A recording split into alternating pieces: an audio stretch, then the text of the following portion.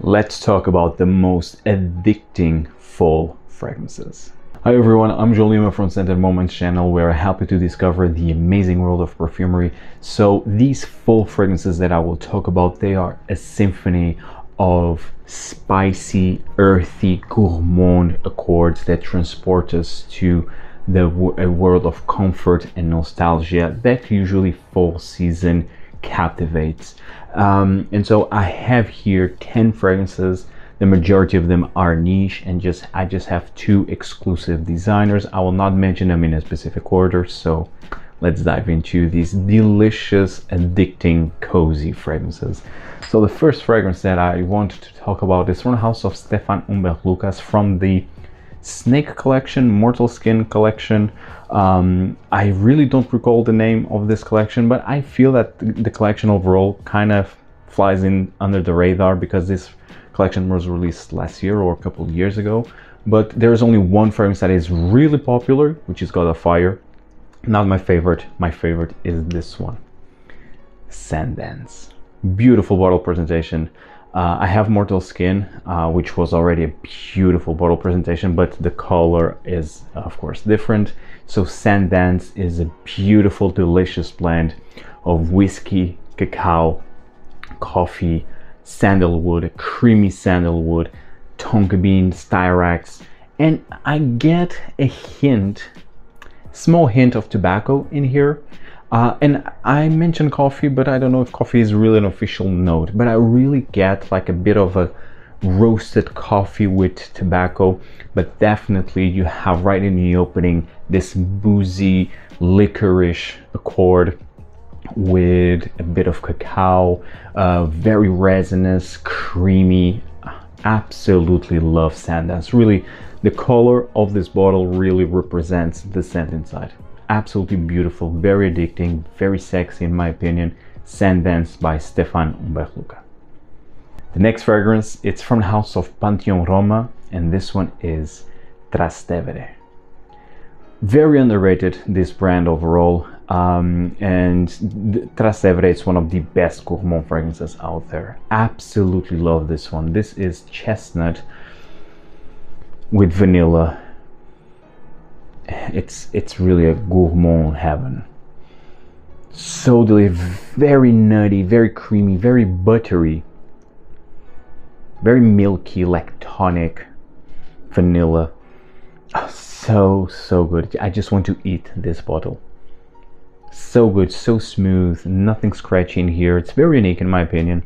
Never smelled any gourmand fragrance like this. I mean, amazing perfume, perfect for fall.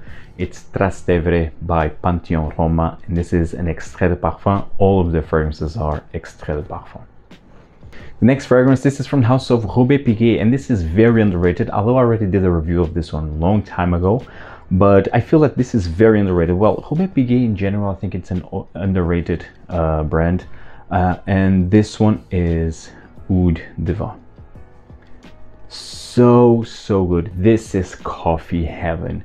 Creamy, chocolatey patchouli coffee with a bit of this Western oud, meaning not funky, not challenging, just more of a dark, woodsy accord.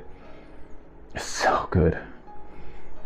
One of the most realistic coffee accords. It's in here. So good, so addicting. This screams fall season. Absolutely beautiful scent right here, Oud Divin by Piguet. The next fragrance, this is from the house of Violet, and it's one of my favorite discoveries of this year so far. And this fragrance is my favorite of the brand, but I have 3 more on my wish list that are definitely full bottle worthy. But this one is just delicious. It is Un Air d'Apogée. This one right here, beautiful bottle presentation right here, beautiful. Very heavy. This is a 75 ml eau de parfum concentration. Very heavy again, and really feels nice in hand. So Un Air d'Apogée, this is a honeyed tobacco ambery fragrance with a hint of leather. You also have clary sage in here. This fragrance is delicious. It's one of my favorite, currently one of my favorite tobacco fragrances. I love this one. This screams fall. So sensual, so elegant at the same time. And this is not Naxos. I mean, for example, Naxos from Xerjoff, it's very loud, powerful fragrance. This one, no, it's, although it's intense, but it's more tamed. It's really more elegant, more refined, and still very delicious. I mean, beautiful honey in here, very syrupy, with the tobacco, with the amber, with leather. Oh, beautiful, beautiful perfume. This is really a like a modernized sweet tobacco, but with that French elegance. Absolutely love Unir l'Apogée by Violet. The next fragrance, this is an amber, one of my favorite amber fragrances ever. This is from the house of Parfum d'Empire, and this is Ambre Russe, and this is in the older 100 ml bottle presentation. Ambre Russe, so good. Again, screams fall, screams that warm sweater with your big black coffee near to the fireplace. It's what this fragrance, for me, what the image that captivates. It's really that. This is very boozy, so you have champagne. I think you have vodka in here as well, but this is definitely, it's the champagne that it's more prominent. It's very bubbly, very effervescent, and then you have your dried fruits and the sweet amber accord. Man, this fragrance, so good, very unique in my opinion, because of this champagne vodka accords right on top. Then you have the dried fruits, like this slightly caramelized sweet dried fruits with amber. So good, so addicting, very sensual in my opinion. Ambre Russe by Parfum d'Empire, one of the best ambers out there.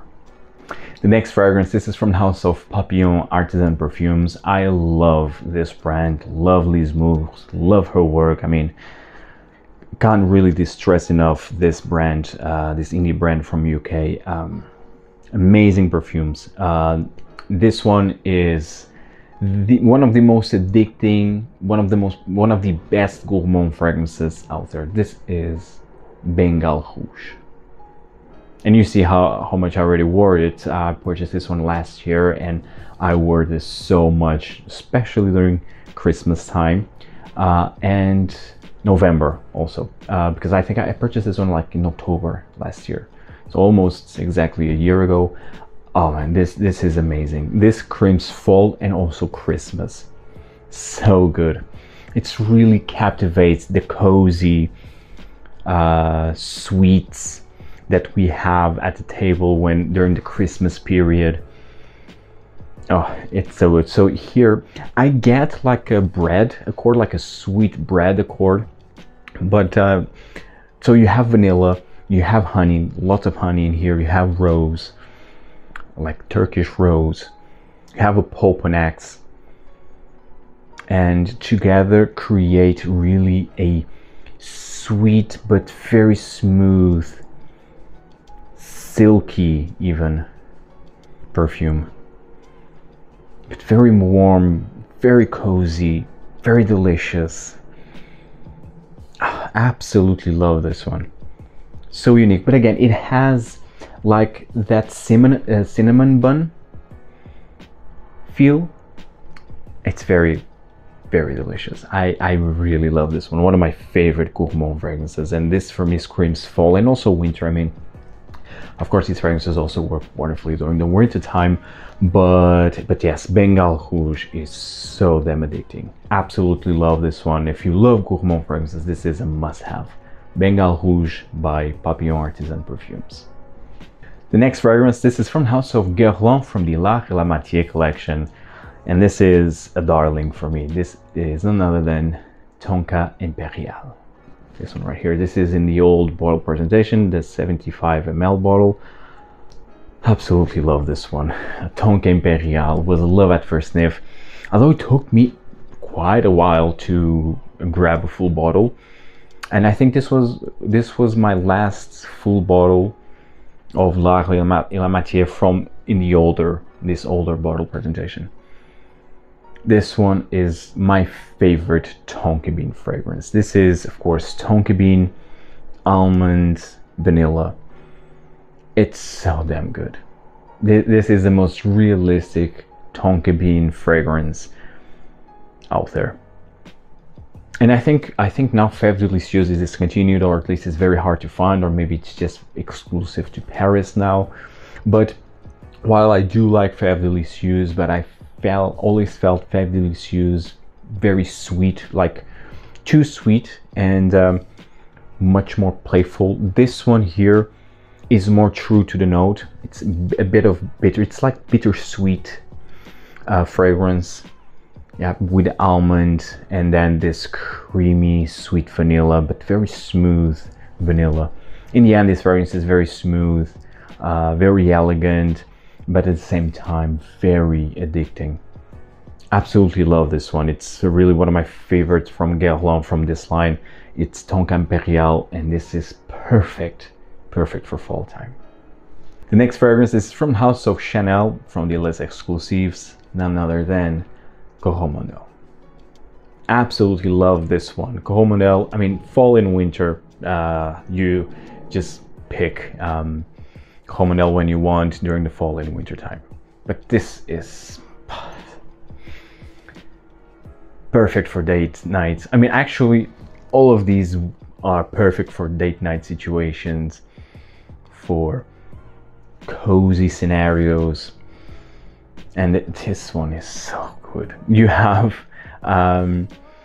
this white chocolatey accord, very creamy, very realistic actually, with patchouli. And these for me are the most prominent notes. So it's, of course, you have of course a mild touch of aldehydes in here, but it's definitely more about this white chocolatey accord with patchouli, like an earthy patchouli.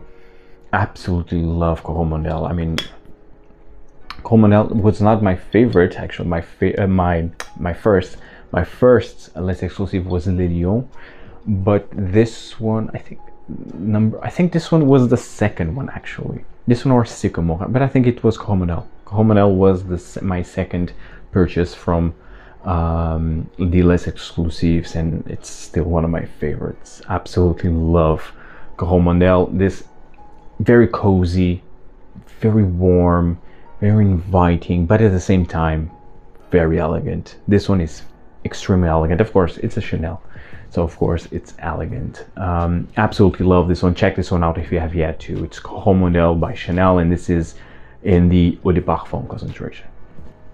The next fragrance, this is from a brand that I still have yet to talk about, and it was an amazing discovery at Essence.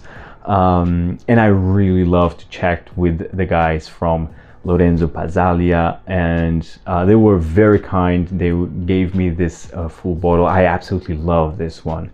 And yes, I still have yet to talk about this brand. It was really a pleasure to meet them.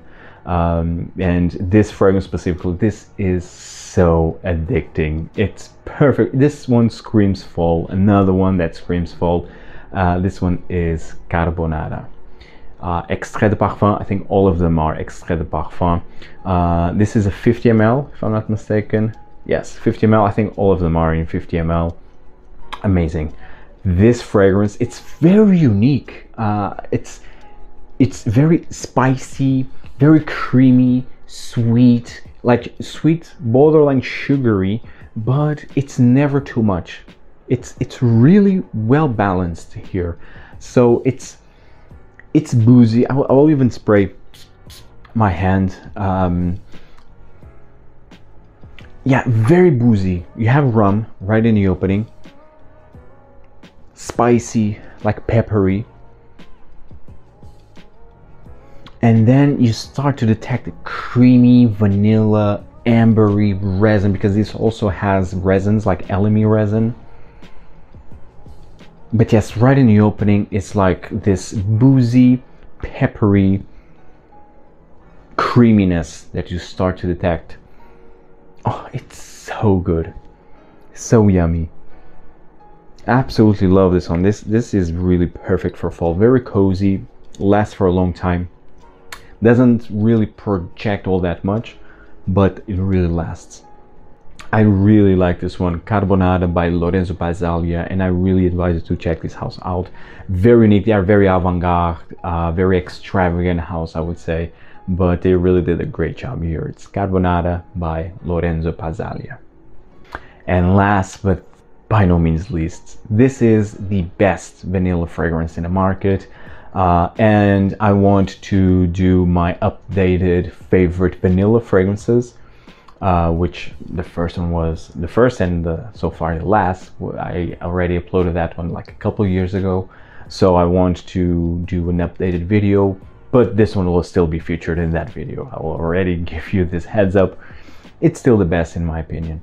It is from the house of Indult Tihota. Amazing fragrance. This was created by Francis Courjean before he created his own brand actually.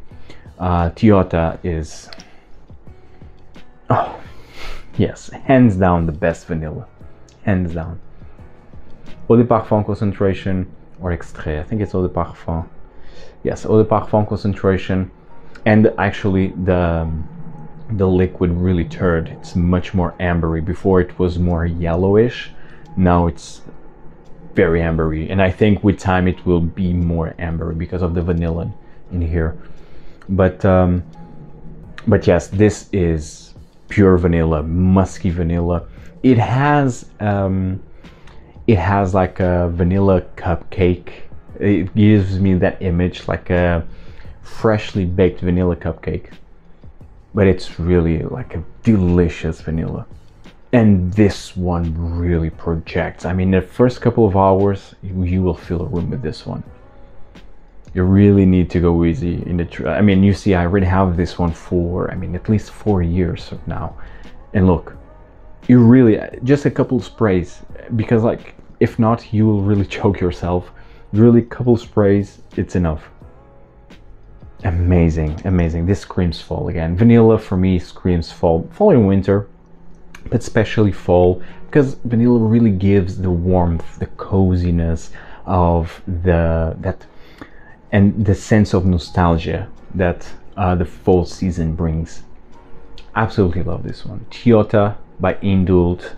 Finishing this video, guys. I hope you enjoyed this video. Tell me in the comments down below what are your most addicting fall fragrances. If you find value in this video, hit the like button because it will truly mean a lot to me.